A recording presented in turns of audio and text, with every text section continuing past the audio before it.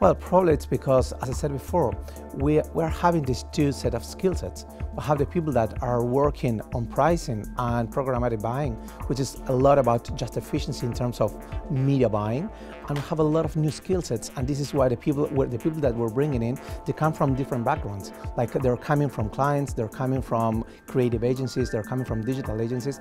Actually, we have our own digital creative agency, and that kind of skill sets, it's something that it's differentiating us from our clients.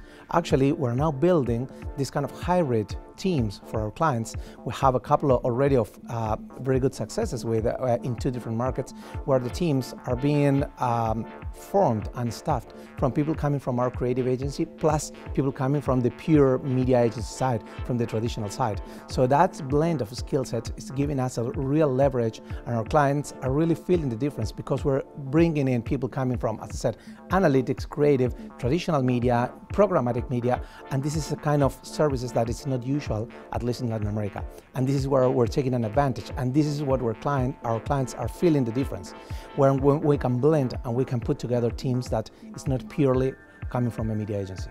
So that's probably one of our best difference that we have.